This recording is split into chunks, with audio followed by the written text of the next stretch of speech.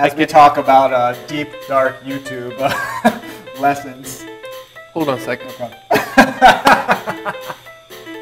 It's not bad sake, man. No, it's good, man. Yeah. Today on the first episode of Live Cooking Lab, we're joined by my friend Alex of French Guy Cooking. You probably know him from a successful YouTube cooking channel where he methodically deconstructs every single aspect of home cooking, from a 12-part series on making ramen from scratch to building a DIY automated kitchen trash can. Alex is always pushing the limit in the kitchen and willing to embrace experimentation. So today on Live Cooking Lab, he wanted to go where ramen has never gone before, to Paris.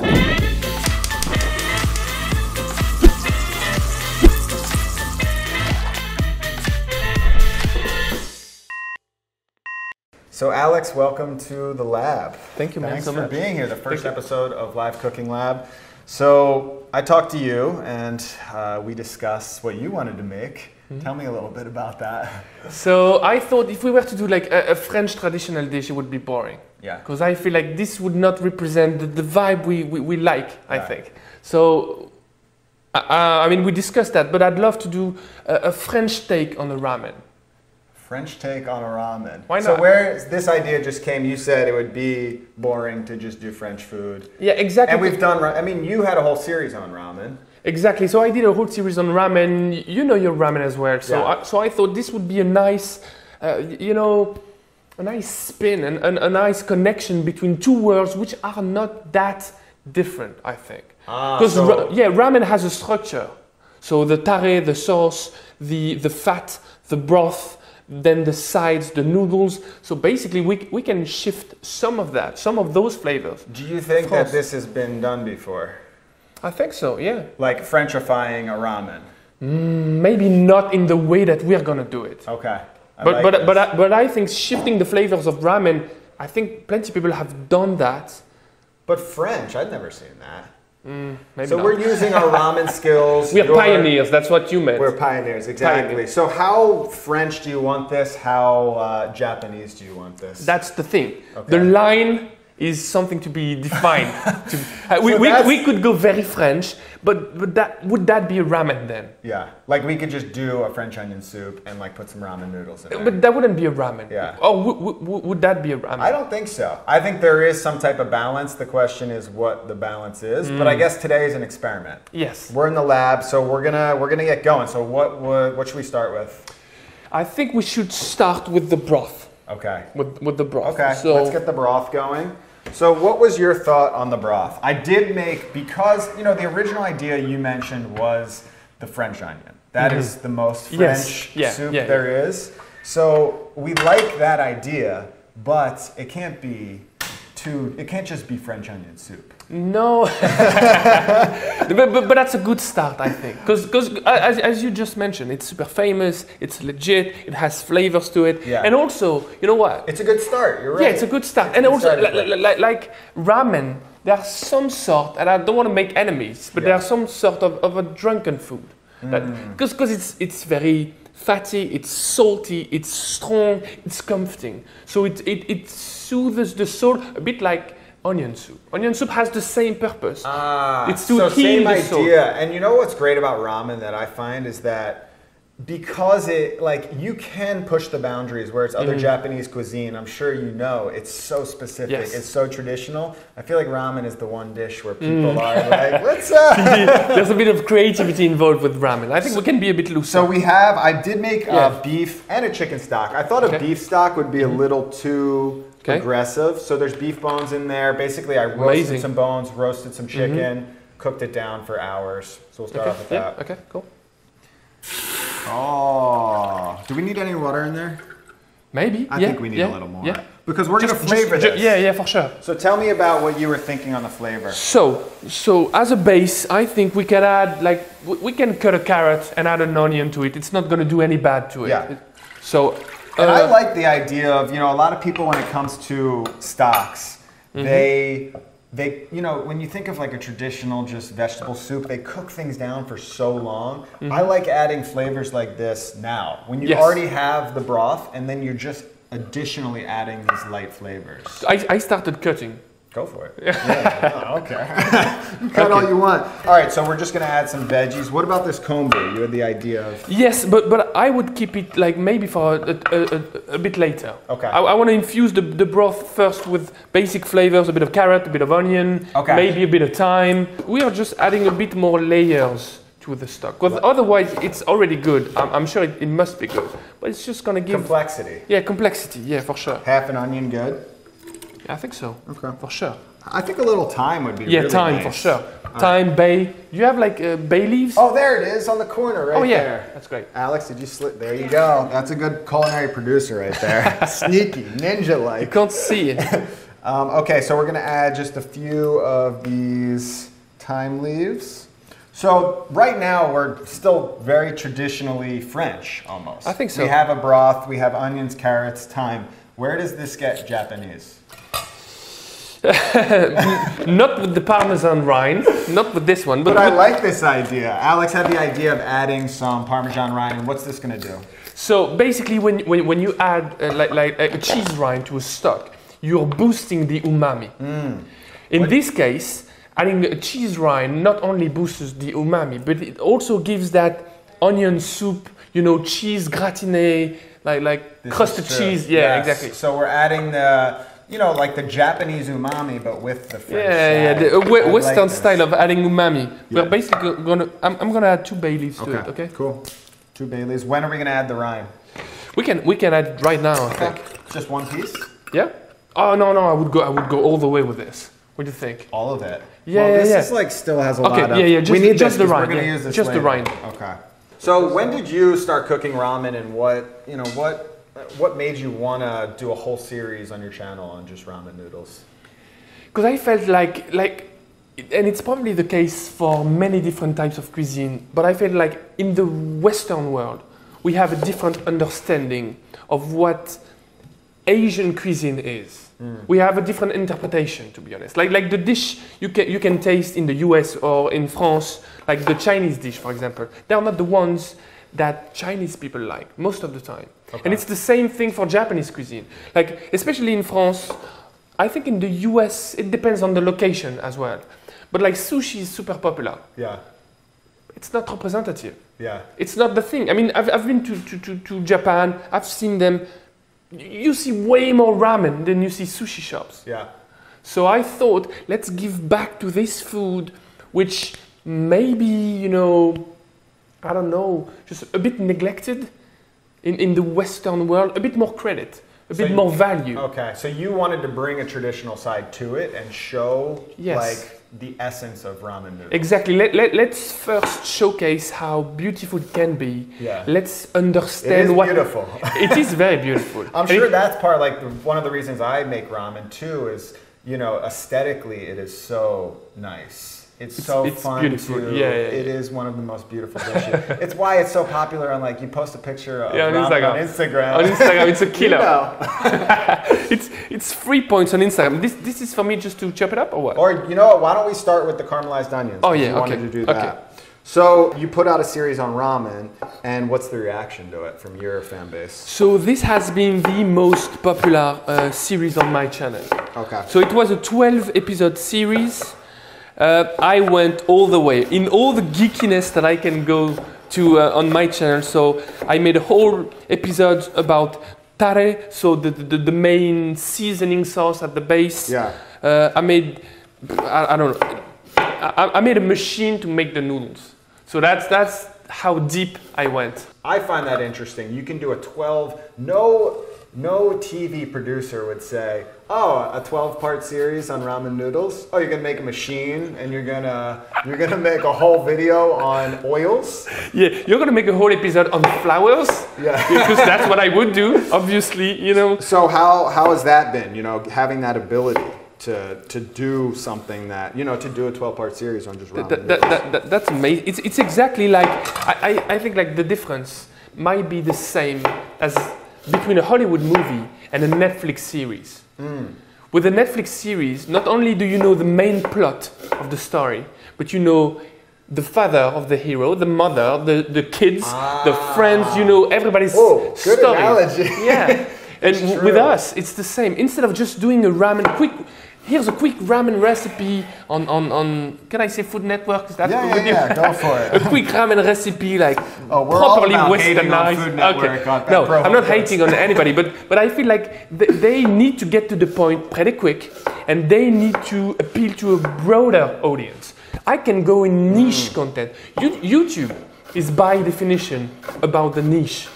And you know what's interesting about that is, you know, the idea that once people have seen that Netflix show, they can't go back. You know, when you have this storyline, it's too late. It's too late. And maybe that's the same way with food. It's like, can we go back to Food Network when it's like, oh, look, here you go. Here's your ramen noodles, done. It's like, no, we want all of the steps. We want all the layers. And you want to see real life people doing real life cooking, and like people you can actually identify to, I feel.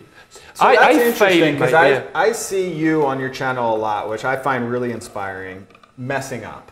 Yeah, I do mess up quite a lot. Thank you for reminding me. Well, that's the point of this show, you know. Yeah, this is real cooking. Yes. But I think it's very relatable. Was that something that you had to, you know, work into over time? Like when did that kind of become a part of your channel? By the way, I think we can get the onions. Okay, let's do put you want them to in. do the clarified butter?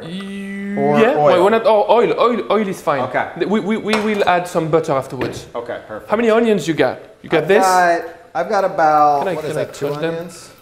That's great. That's going to be amazing. So what's the idea? We're just going to slowly cook these down into a jam. And that's going to give it the French onion Yes, feel. but this time, instead of cooking them in white wine, we're going to cook them in sake. So we are going to have that Japanese feel to it. So this is just going to be like this ultimate sort of Japanese onion jam that will still relate back to the French onion. This is going to be amazing. We should sell this stuff. As what? What would be sake infused French onion jam.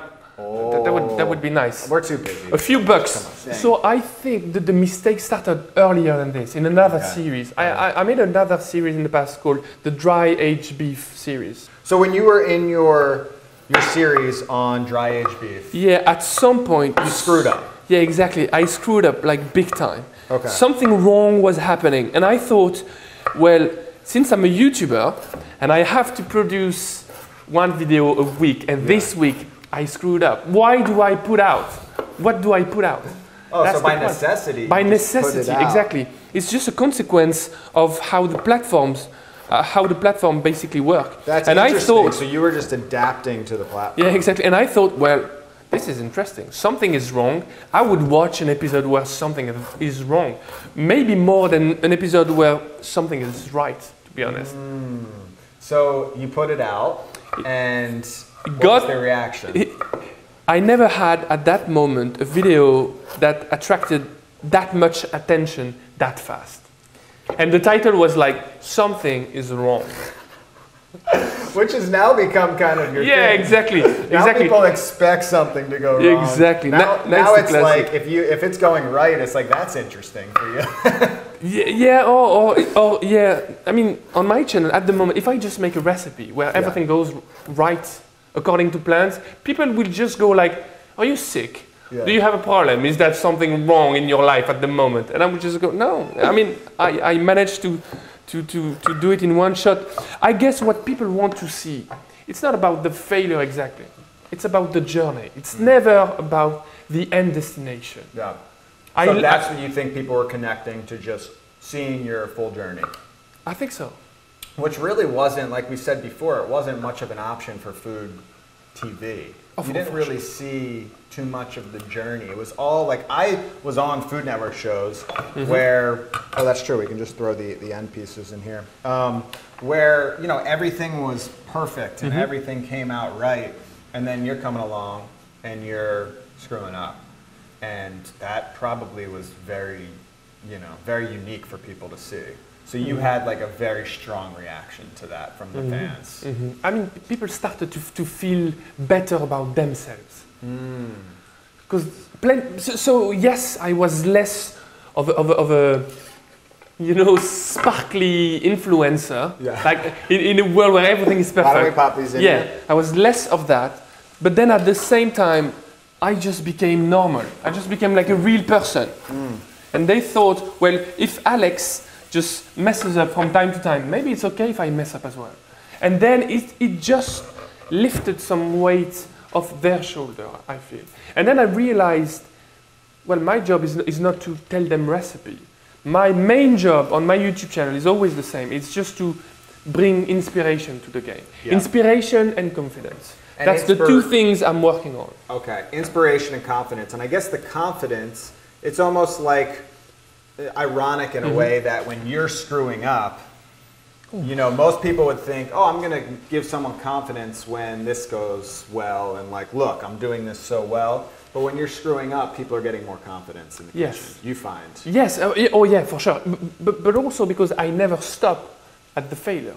That's my story. Okay. The failure is just a step. A failure is just one path that is not the right one. So in all the paths you can take, if you fail 10 times, you have found 10 paths which are not the one you should take. Yeah.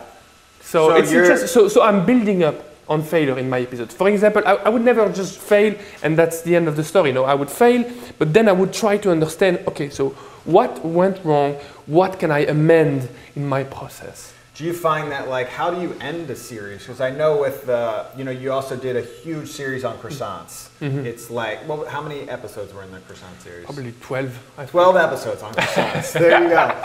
I'm shooting a new episode right now in New York about croissants. So. Okay. So what is the end of a series? How, like a season finale, I know that's so hard. This is actually interesting. It's like a good TV show. It's so difficult to end a good TV show. And what I started to realize was that how do you end a TV show when it is about the journey? It's life. There isn't like an ending to life other than, maybe you die. But how do you end a series? How do you know when it's over and you're ready to move on? So ideally, the best would be to define the finish line straight from the start. For example, I will end the ramen series as soon as I get to 80% of a Japanese ramen. For example. So you kind of need some restrictions or boundaries beforehand going into a series. Yeah, because that's how my content operates. It's not always the case, but I feel like, thanks. So we're just blanching these to kind of get to... Yeah, I think they're good. For the ramen series, it was like, let me get to 80% of a ramen master. Exactly. I mean, from a Japanese point of view, this is like blasphemy. Yeah. But from a French point of view, years. Years. But from an amateur point of view, home cook point of view, it's not that far away. Yeah. It's okay. It's not bad. I just wanted to get my broth right, to get my noodles right. I wanted some understanding in all this. And the truth is, you are probably 80%. That extra 20% is what's going to take you 10 years. Life. Yeah, 10, exactly. 20, 30 lifetime. years. Yeah, for sure. Okay, so now why don't we go in with the eggs? The eggs, yeah, for sure. You wanted to poach them, right? Take us through a poached egg. Yeah, so the way I would do a poached egg, probably, everybody has a different technique. I'm sure you have a different technique for these. Honestly, I make half-boiled eggs all the time. I don't poach too many eggs, so I'm learning from you right now. So I just made a few poached eggs for a recipe on my channel. So I've been polishing this is good. I'm putting you on the spot here. If you fuck this up. No worries. I can take it. No worries. So the way I do it, I just bring water to a boil. I add vinegar to it. Okay. Like any type of vinegar. We've got vinegar right there, man. Oh, we have rice vinegar. Yeah, you know my kitchen better This is rice vinegar. Yeah. Oh, even better. Rice vinegar. That's even better, man. So technically you would go 15%. What I reckon. 15%. 15%. Okay. So it needs to be quite vinegary. Okay. Because it makes your life way easier afterwards. Bring it to a solid boil. Solid boil. Yeah. Okay. What's solid? Like a rolling boil. Rolling. Okay. Sorry, I don't have all the... No, solid. I got you. This is just for the audience. Solid. We're getting pretty solid here. So when you're doing something like this on your channel, how much research is going in? How much recipe testing? Because I know if you are screwing up, obviously you want some of that being left for camera, for the video, for the journey. So how do you find that balance between the two worlds? So I'd say it's a bit complicated because like at my place, I'm always cooking. I'm cooking for my son, I'm cooking for my wife. all the meals basically at my place, I'm doing them, and that's my research. They don't know that. They are my, my experimental subjects. Yeah. My kid basically has eaten many meatballs because I'm working on meatball these days. Meatballs that are like the not perfect meatball. At the moment, not perfect, but I'm trying to reach out something I will never be able to reach out. But that's fun. It's part of the fun. So yeah, my okay. Let me concentrate for a second because I'm very bad at doing multiple things at the same time. Do you need any? I might have gone a bit heavy on the vinegar. It's all right. But it's gonna be cool. So what is the vinegar doing? The vinegar helps with the coagulation of the egg. So the outside will toughen up immediately. Yeah. And that's gonna help us not getting strings of white everywhere. Copy that. I mean, it all comes down to one thing: the freshness of the egg. Okay. This method. I think these eggs are pretty fresh. Oh. Well, I can always blame the freshness of the egg if it doesn't work. Yeah. So you see, you've got two types of white. Okay. You've got the runny white, and then in the center, you've got the firm white. So this is interesting because usually people swirl it. I feel like I've never had success with that. You just lightly drop it in. Exactly. Do you want to do another? No, yeah, we can. Can I try? Hold on a second. Yeah, for sure. Go for it. Wanna... I'm going to try to bring it together. But usually I would do that. When it's hotter? No, that's perfect. There are ways to make it more pretty. Yeah. But I feel like if I'm getting to 80% of a good poached egg with doing nothing, that's the method I want. 80% of it. 80%, yeah. Okay. But I feel so. So how many times did you test this to get it? Oh, so many, man. So many times. So your son had like a lot of decent poached eggs. It's not perfect. Yeah, exactly right. Wow.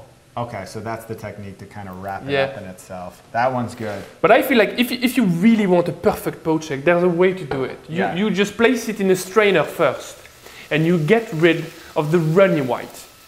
Because then you only get an egg.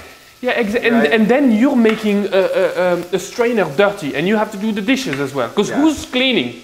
I'm a YouTuber. I'm cleaning.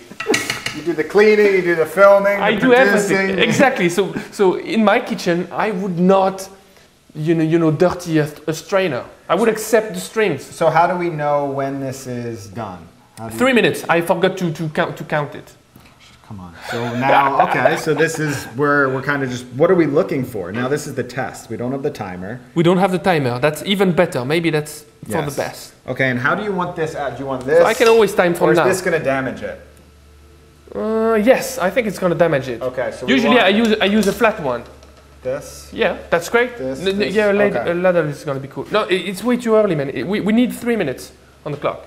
You think it's been in? I mean, maybe 2. All right. We've been talking for a while. Maybe you're right. This is what I'm saying. We need. But it's going to be easy to check. I'm putting you to the test without the timer. No, how do you check? It's going to be easy, man. Okay. It's too early. Okay, yeah. I can feel it. Yeah, you need to use your senses. Yes. That's the thing. That is one thing, and I've seen that in your videos as well. People are terrified in the kitchen. They need guidance. So that's why they are hanging to recipe as if their life depends on it. That's not the way you should be cooking. I know it helps at first to understand cooking. Maybe that's the way to go when you're learning. Just that, but then you need to let it go. Baseline. Let it go. Adapt. Just take a look, sniff it, smell it, touch it. I call this intuitive cooking. Yeah, taste it, adjust, adapt. And this is the only way I feel like you're gonna take your home cooking to the next level. If you can break out of the recipe, correct? Yes, own it. Own it. This is your recipe. You're reading a recipe in a book. But this is not the recipe you are making. This is the recipe you are making. Like an interpretation on it. Yes. So I think we should be good. Okay, so how do you drain these? So usually you would use a slotted spoon, to be honest. Yeah. Well, I gave you the slotted, but it wasn't up to par. No, because this one has edge on it, so it might damage the yolk. This is a new kitchen. I still don't have all the tools. But this is fine. Okay, now where do we put that? On a plate? Yeah, or in cold water. Cold water, that's what we need. Because we need to drain the vinegary smell off. Got it. And that will stop the cooking. As well, yeah. I think 2 will be fine. We'll each get one. You see? Who needs a slotted spoon? Yeah. This one, you can tell it's good. Not saying that the cooking is good, not because I waited for 3 minutes, but just because of this. Yeah. You know it's gonna be runny. Yeah. You can see that the white is cooked. Which is obviously harder when it comes to half-boiled eggs. Yeah, for sure. Because you don't see them. We can always make them a bit more pretty at the end. Let's see where we at the moment. I just removed my glasses because otherwise I see nothing. I don't think there's any salt in there, but it's good to kind of get that baseline flavor. Let me taste. Yeah, maybe we need to push it a bit further to concentrate the flavors. We need to reduce the amount of liquid. It's tasting like a nice, really nice veggie soup. I like it already. So Yeah, it's fresh. It's, like I said, just all like a classic veggie soup, but I can taste the umami Parmesan in there. You can taste It's it? subtle. Oh, I wow. can taste Okay. it. It's a little salty, but it just adds like a Parmesan essence to the whole thing. So, okay, we're I going to can taste reduce the it. bay. Onions, carrots, bay. I can taste the meat, but it's delicate. This is why you add these ingredients after, because if you cook them for too long, it all becomes one. Right now, the flavors are delicate. So we want to reduce, but I feel like we don't want to go too long. That's great. So do we want to add the kombu? Yes, the only thing with the kombu, you shouldn't boil kombu. Okay, why not? Because it's adding like unwanted flavors to the broth. It becomes slightly acrid. Okay, so should we wait? I mean, I would. It depends on how much liquid we need at the end. I would just reduce it a bit. Okay. Then cut off the heat, add the kombu, but just maybe 2 minutes before we want to strain everything. Okay. Oh, 2 minutes. The kombu is going to stay in there, not for we so need long. to add the tare, right? Or make the tare, right? Yes, we need to make the tare on the side. Okay, so why don't you start on that? That's good. Here, I mean, give you a bowl. yeah, that's great. So back to the question: when you are coming up with a video and you're recipe testing this, how do you know that line of what journey you want to put in there versus what needs to be recipe tested? Because I struggle with that a lot. It's like, all right, it's awesome to mess up on camera, but then sometimes it's too much. You want to have your shit together a little bit, right? So I think I've got a good example of that. Okay. I watch a lot of YouTube. I'm a big fan of YouTube in the first place, which I don't think is a bad sign. Yeah. If I'm No, I think it's good. I've got plenty of friends on YouTube, not only in the food world, but also in the making world. Yeah. I've got plenty of makers in there. One of them, Jimmy DiResta, a maker, he does woodworking, he does metalworking, he's doing plenty of different things. One time, he was telling, I think it was on a podcast, he said, when I'm doing a table for YouTube, and I'm working on the legs of the table, I will do first 3 legs, and I will shoot the last one. And I thought, well, so it still is cinema somehow. It still is footage made to be watchable. It is entertainment. The failure needs to be rounded. I think. So it can't be just documenting, since when I'm making ramen, I would be cooking for 3 days. Yeah. So I can't record 3 days of failures. It's not interesting. That's just documenting. Exactly. Okay, I see. So it's like somewhere, it's just like this ramen right here. We're finding some type of mix between Japanese and French. Maybe it's 70% French, 30% Japanese, or the other way around. We'll figure out soon. With a YouTube video, it's the same thing. You're finding like he did 75% of the project, showed the 25%. Exactly. So there's still a potential. But at the same time, he doesn't, emphasize, or he doesn't show his failures. So he's got a different approach. But what I just meant was that I don't have to show everything to the audience. I decided to show all the success plus some of the failure. Yeah. But selected failures. Selected. Because otherwise, it's just boring. It still is content. I mean, it still is movies. Yeah. We are making movies, short movies on YouTube, whatever. Yeah, we're not vlogging. These are movies. We're not even vlogging our life. Yeah, but even a vlog is some sort That's of true. a movie as well. Yeah. There's something happening, especially in those videos. When you're making a recipe and you just record that recipe, maybe it's not super close to a movie. Yeah. Even though it's a video, and a video could be considered as a movie. But I feel like when I'm making like an episode on the Ramen series, for example, and there's a failure, this is so much a movie. Like, there is the character, he's learning something, he's failing. Oh no, the world is crumbling on his head. What's gonna happen?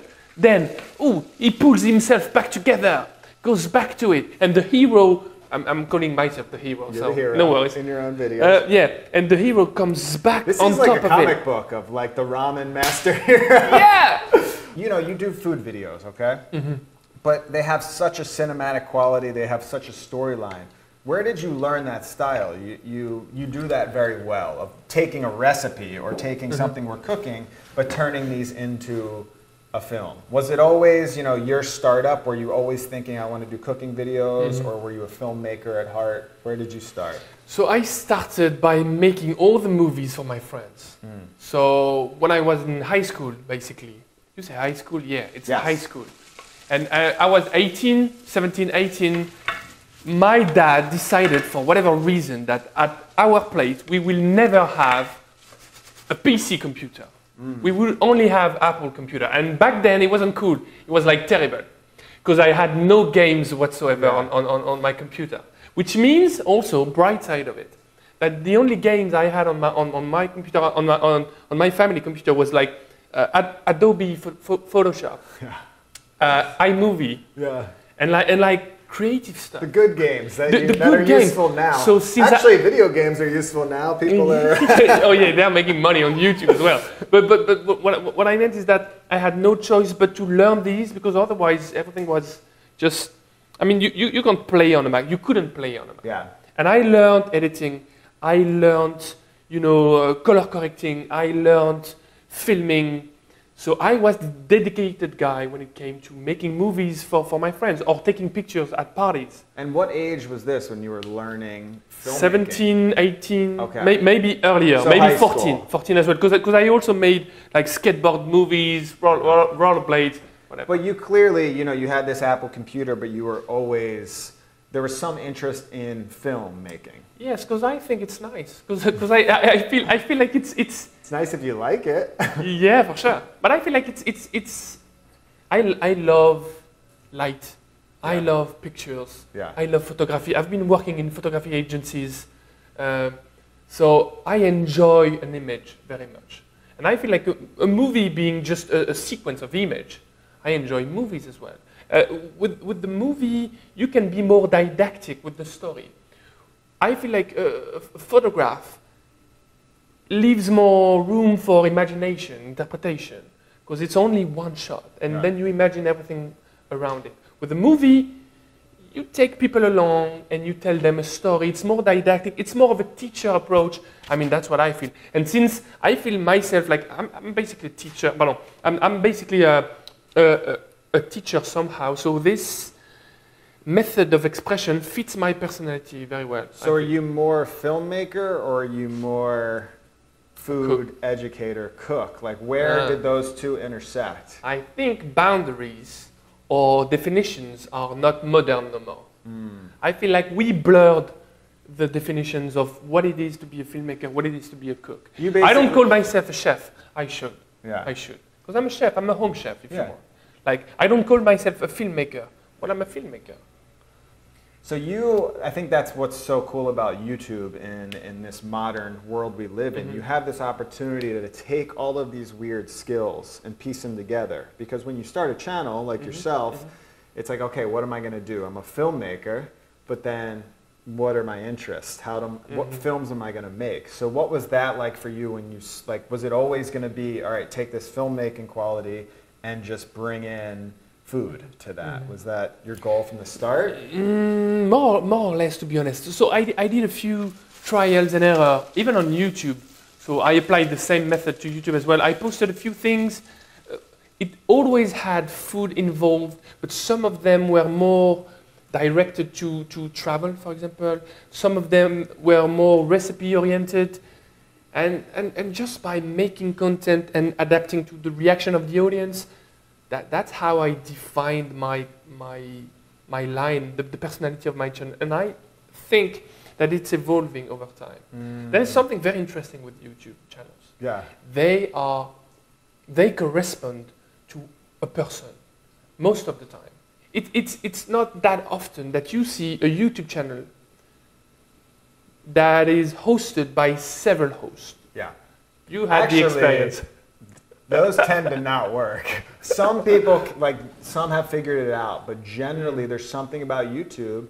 You know, when I started on the Hungry Channel, these productions try to this is TV, right? You know, let's exactly. have Food Network.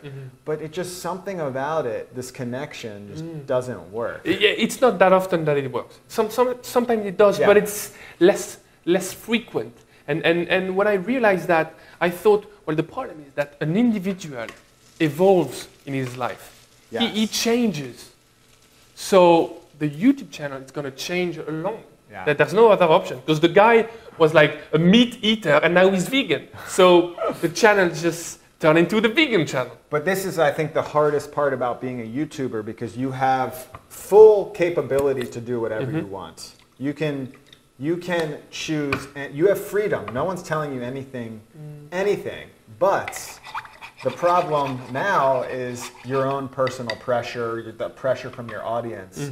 So for you, how do you successly go through a change on YouTube? And I don't. You don't. I don't. I struggle with this.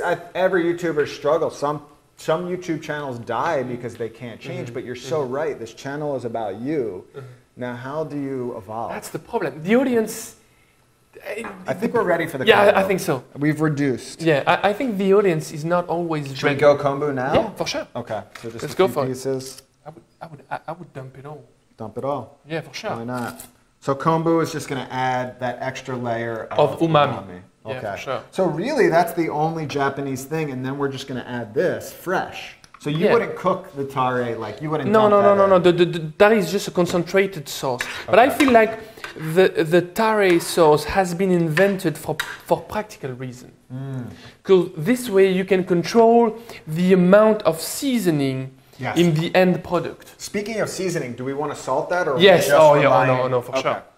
We want everything to be nicely seasoned. Okay, so we're just going to season. This is tasting really good. Maybe you get some pepper as well, just a touch. A little bit of pepper. Or maybe peppercorns, even better. We don't crush them. Oh, I don't think I have that. No, please. Not yet. Oh, but it's locked in there. Good luck trying to get it out. Just a touch. Yeah. So, okay, so I guess the better question is, how do you navigate a change in your life and relate that to your YouTube channel? You've been how long have you been on YouTube? 6 years. Okay, so you've gone through, that's a solid YouTube career. You've been through at least one or two probably big shifts. What's your recipe for navigating change? Ooh, that's a tough one, man, to be honest. Because I'm not sure I have one very clear in my mind. I just adapted to whatever came. And also, so in the past, I have worked with Jamie Oliver. Yes. So you were on Jamie's food tube. Yeah, exactly. This is when he had a lot of, he tried, and he failed like everyone else. He started a big YouTube network back when the YouTube networks were cool.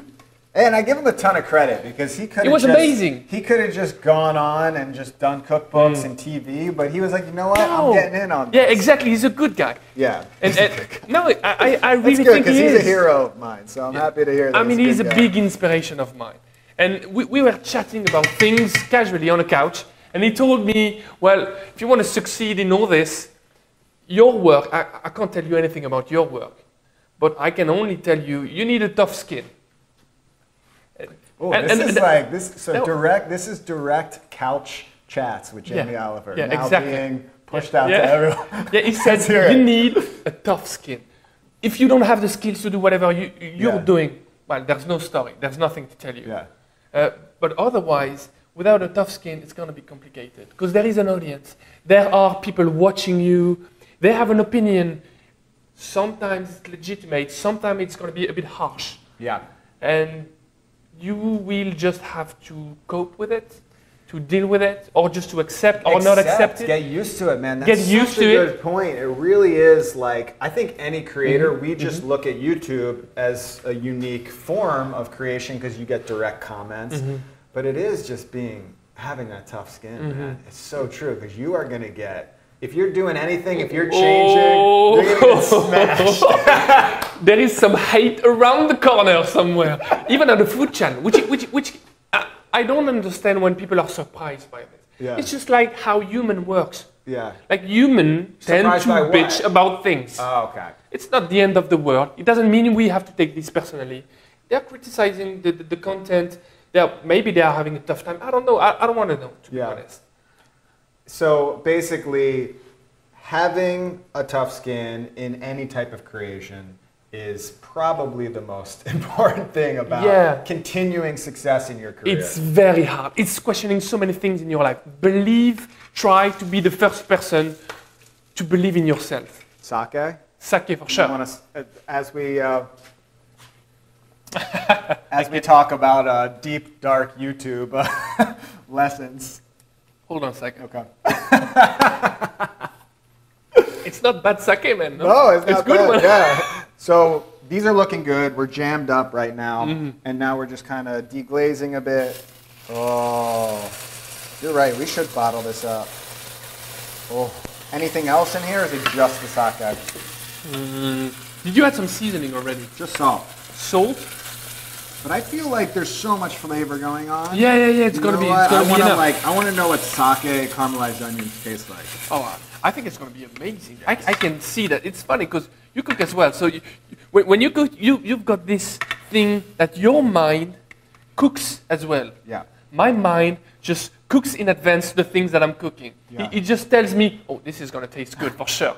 And you know when it's gonna taste good. It's weird. But you know what I hate with videos, and maybe this kind of goes into. We should work on this after. Yes. So with videos, I struggle with like having that in my mind. This video is gonna be good, and it's gonna look like this, and it doesn't.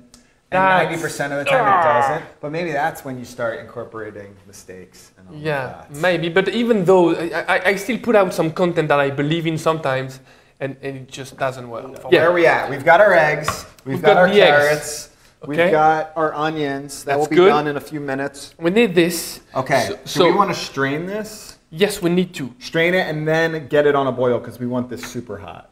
I feel like ramen, one of the biggest mistakes is when it's too cold. It's too cold. And for sure. it needs, you undercook the noodles, I feel like, a little bit, and then let the broth do the action. And also, one of the misconceptions with ramen, you're supposed to eat the ramen bowl in probably few minutes, tops. It's an eating experience. It's not like, oh, let's hang out and, you know. But you know what? It's very much like Italian pasta as well. Is it cool? Okay. Yeah. All right. Wow, look at that. I would suck that rind, to be honest. You would what? I would suck it. Oh my God. I think it's good. My God. So good. We could chop that up. Oh, we didn't make the croutons. What do you think? You know that we did a good move incorporating this in the broth. Here's our broth.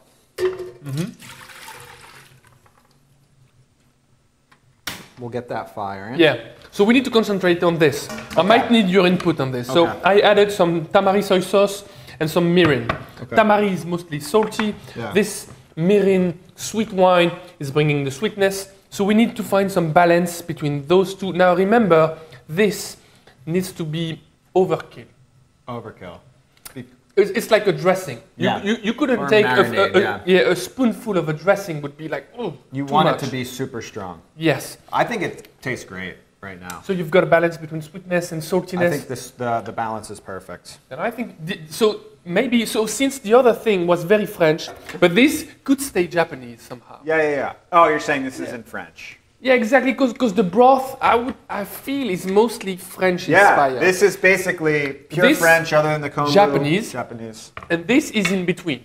Yes. Because you've got the sake. That's what I was trying to explain.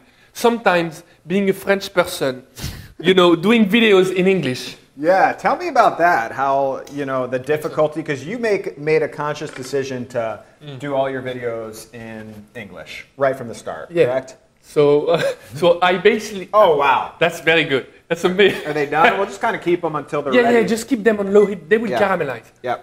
From the very start, you decided. Yeah. So from the very beginning, I thought about this because in the past I was an entrepreneur. Yeah. I had a digital marketing agency that I was running in Paris for like several years, and we started a few internet businesses, a few startups basically, and we always tried to have them in English because I thought if you can't scale a startup, it's not really a startup. Hard to scale just within France. Exactly, and I thought also I love traveling. I was very selfish at that moment. I'm still here. Yeah, still here in New York right now. Yeah, exactly. So I thought if I were to do content in English, maybe it's gonna make me travel. Yeah. Oh, that was it. Yeah. That was part of it. That was part of it. And also because I wanted to reach out to a wider audience. Okay. I thought, well, the end game in France, if you consider the amount of people connected, and then within that population, the amount of people which will be interested in my videos, it's going to be narrow. It's going to be very tight. Very narrow, yeah. Yeah, for sure. And because YouTube is all about the niche, but it's about the global niche. So you can get a niche, you can reach out to a niche in every country on the planet if you allow them. That's when the niche becomes huge. Yeah, exactly. When it's global. Exactly, because you still need an audience to make a living. So what was the hardest part about starting your YouTube channel in English? I'm gonna go grab 2 ramen bowls. Okay, so here's it's gonna be an onion soup somehow. I bought these special for your arrival. This is from Sun Noodle Company, and they they are sponsoring the show. You're getting some money from it, from Dosh. Maybe next time, but not here. But I'll give them a shout out because the noodles are great. And ramen noodles, I mean, you make them, but they're difficult to make, obviously, you know. So most ramen places in New York don't make their own ramen noodles. These, you know, the nicest ramen shops, the most popular, they just buy from Sun Noodles because they're like, you know, they make really good noodles. What's the point of spending so much time making noodles? So Sun Noodle Company, you can get them at a few markets around town. So we're gonna boil these. We're ready to come together, right? Yeah. Let's bring this thing together. Yeah, we got teamwork. We got everything sorted, I feel. So I think 1 packet each. Let me check And on these. tell me about when you're cooking ramen noodles. What are you looking for? It's quick, right? Yeah, it's super quick. Super quick. And you mentioned this like a few seconds ago, but we basically have to undercook them. Yes.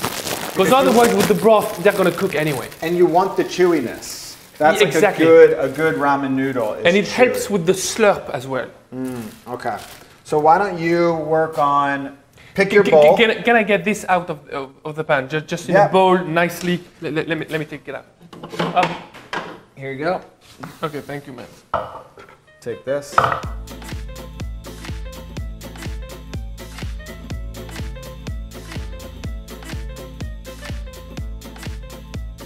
So this right here, we're ready to bring our ramen noodles together. We forgot something, man. What? The fat, the butter, the clarified butter. We need it now? Yeah, I think so. A little bit of it. That's super French to hit it with some clarified. No, for sure, but it's structural when it comes to ramen. It's always like you need fat. The fat. Yeah, you need the oil. This is like the infused oil. Okay. The only issue is. You have a microwave? No, I mean I do. We can put it. It's not going to be a big deal, to be honest, because the broth is going to immediately melt it down. Okay, so what if it's a little glob a spoon. Exactly, it's going to work. Okay. All right, noodles first, I would say. Oh, funny. Yeah, what do you do? Oh, so I wouldn't do that. I would do tare first. This is number 1. Okay, you know what? You're the master. You did 14 videos on this. So. Okay, so then I would go, a big spoonful of that one. Let me get a one big spoon? Yeah. I'm gonna just use one this. spoon. I would go, a little more. Yeah. Okay. Then we're gonna go with. Can I use Here, this? you can use this. Okay, that's gonna be. All right, so this is the clarified butter. So you don't want to go light on this. I would go. At least. That's what's crazy about ramen. It is so much about fat. It's about fat and salt. That's why it's so good. That's crazy. Just the look of that, the clarified butter. Then you've got fat and salt. Okay. Fat, salt. We're gonna put it in. Yep. As soon as we do that, oh yeah. so let me help you on this side. Oh yeah. I feel like we're gonna keep this for the finishing. This is finishing. This is okay. This is. Oh, look at that finishing. butter melting. Okay. Yeah. We can probably Noodles now? stir that in gently to make sure that it's gonna be melted. Yeah, noodles for sure. Okay. Let me take those noodles. So technically, we would need to do a fold with the noodles, but it's complicated. It's complicated. Look at the fat dribbles right there. That is so I reckon maybe this much. I love noodles, so I would go like this, and then. Ooh! This is why you do the noodles after. Yeah. I see. That's beautiful. No, it's true. The fold is so important. Because you eat first with your eyes, right? Yes. That's why ramen to me is, you can't beat it. Okay. Okay. Now we go toppings. Toppings. Go for it. Okay. I'm gonna go with a dollop of this on the side. Our little carrot fish cakes, really just blanched Yeah. carrot. I like the fresh in there because everything has so much flavor, you know? Wow. It's gonna get be a little more of that. Yeah, because you know this is gonna taste amazing. Let me get this. Cheese. Oh yeah. We need this on the side. So it's gonna be complicated to get it out. Just do your best. Okay. It has broke. Wait, did it though? It's not a big deal. No worries. Let me just try to put it upside down. Woo! Yeah, try to This get one, that. yeah. Let me just try to plate it up. When you wanted the thyme, did you just want what were you thinking for the thyme? Because green would be nice. Yeah, green is gonna be good. Oh yeah. Let me just chop up some chive. Okay, so we are going to chive. Here, I'll do it real quick. You focus on. Okay. On what? I don't know. On the time then.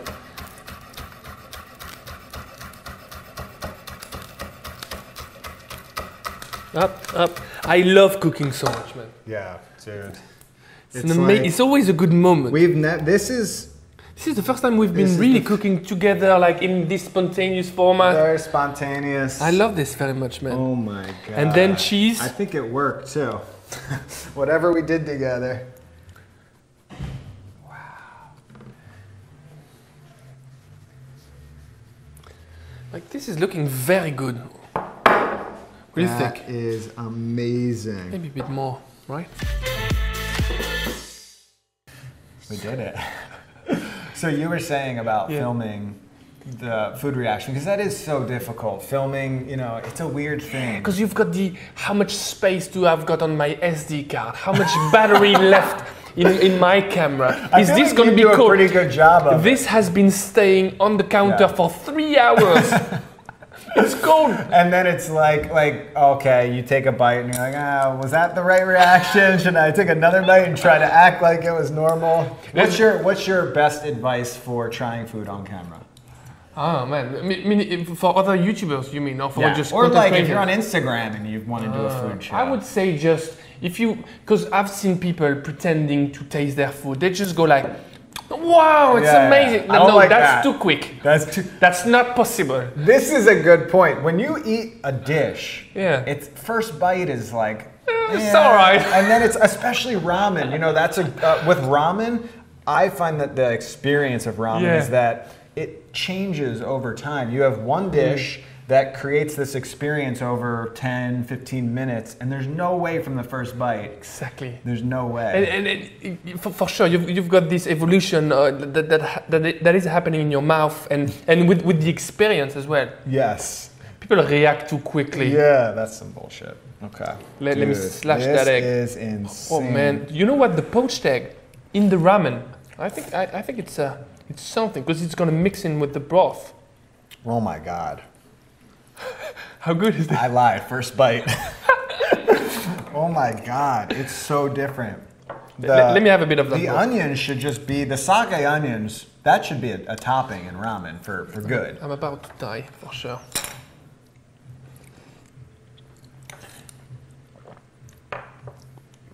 Wow, that's amazing. You know what, I would say the first fatty, thing is... round.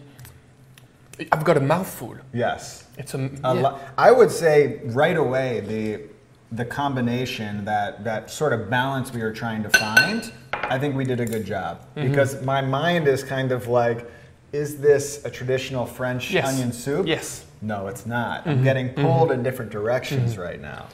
The onions, I'm really getting the caramelized onions that you would get, but I've got this hint of Japanese flavor. The sake is just shining. The clarified butter is genius in here, and the fat you need because it coats the noodles, and it just it takes it there. I've got an advice for people who want to enjoy ramen. I've seen people in ramen restaurant, they take too much noodles when they eat. Like this is too much. You need to pick slightly too little to what the perfect bite would be, because they are long and usually they are piping hot. Right now, with your career, with your cooking, how are you changing, and how do you want to sort of relate that back to your YouTube channel? You mean what's the evolution for my YouTube channel? Yeah, right now, like where do you find yourself? Are you in a change? Are you, riding? Because I feel like the career is very like roller coaster. For sure. Where do you see things going for you? I feel like I'm in a place right now where I understand where I have value and where I don't have value. I feel like I'm on the edge. I've always been on the edge of the DIY world and the food world. I've got this engineer side of me that needs to shine in my videos. And whenever I neglect either the food side or the engineering side, and the content doesn't perform as well, people somehow understand, and YouTube, the platform maybe, as if it was a living thing. It kind of understands who you are and where you should be somehow. It's still, something you have to agree or disagree with, but I feel like... So you're just trying to connect a little closer to what your place is, and you feel like you're doing a good job right now? Not all the time. I mean, more often than I did before, for sure. Okay. For sure. In the past, I was just trying new format all the time. At the moment, I know that I love making series. I know that I love the journey of the main character. I love ups and downs, understanding, learning as the audience learns as well. This is my thing. Now, food is the main subject, and I'm always trying to solve a problem. I've got you've got an episode right there. Yeah. Solving a problem in food using engineering skills. That's about, that would be about an episode on my channel, I would say. So you can follow him, I'm sure you know, Alex French Guy Cooking. So speaking of series, can you give away your next series to the people? Meatballs. Meatballs. Why meatballs? Because meatballs are amazing. Meatballs are exactly the foods that I like. From the outside, it's just a meatball. Yeah. It's just like, what is it? It's ground meat, that's what it is. Meatballs are apparently simple. There's so much that goes into proportions, ratios, moisture. There's so many techniques. I learned techniques from Italians. I learned technique from Chinese chefs, where they incorporate bits of jellified stock inside the meatballs. So you get that extra juice when you bite. It's just insanity. So there you go, Alex French Guy Cooking, the only guy who can make a 16-episode series on meatballs.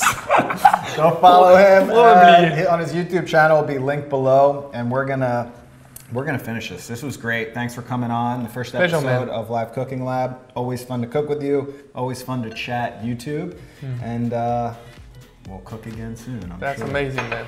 Thank you so much, man. That's great.